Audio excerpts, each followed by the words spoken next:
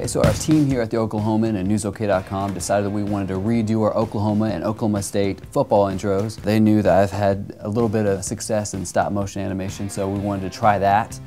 And I said, you know, okay, well, let's do it. We're going to combine 3D and stop motion, and we're going to do it with action figures. You know, the idea that that action figures could symbolize the football is, you know, fits in a lot of ways because, you know, in terms of Oklahoma, our superheroes have always been college football players, you know, doing all these mighty feats on Saturday afternoons. So it sort of goes together.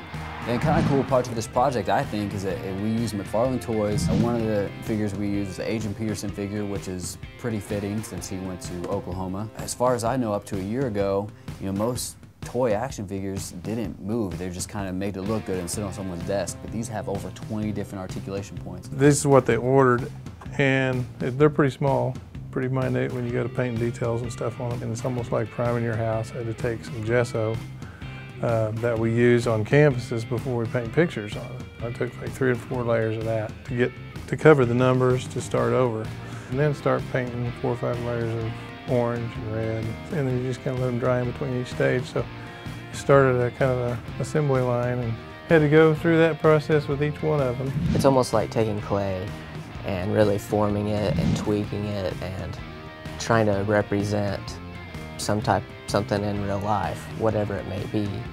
So once you get your shape done, then you texture it and then you light it just like you would in a studio. Without the crowd in the stands, it looks dead. So we got some of our friends and brought them in the studio and just kind of all grouped together and just had fun on the green screen. And basically what we're going to stitch together groups of us so it looks like people are actually sitting in the stands, and kind of mix it up so it looks real. It's interesting because I've never really worked with 3D and stop motion, and it should be pretty cool to see how it turns out in the end. Stop motion, yes.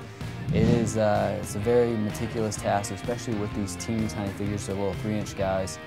And yeah, it's 24 frames a second, literally each frame moving it bit by bit. So I attach these little metal grippers, and then once you're done shooting, which takes a long time, then I actually have to go into After Effects and I rotoscope each out frame by frame. It's a very painstakingly slow process. You know, obviously there's some 3D elements involved, and so another thing that I did is took a TV swivel tray and just added some green paper to it, and that's how I was able on the stop motion side to capture around and basically just move it little bit by little bit. I think it was about 180 pictures total of just going around completely. It's come together right now, and hopefully by the end process, we got something pretty awesome.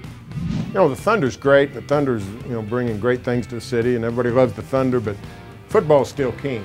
You know, if an NBA title comes to town, maybe that'll change, but for now, you know, football's still king, and you can just sense a different excitement in the air every August when we start counting down to the season, and you know, you start hearing the drum beats of the bands practicing in the early mornings, and people really anticipate that first Saturday in September when you know, when the stadiums start filling up.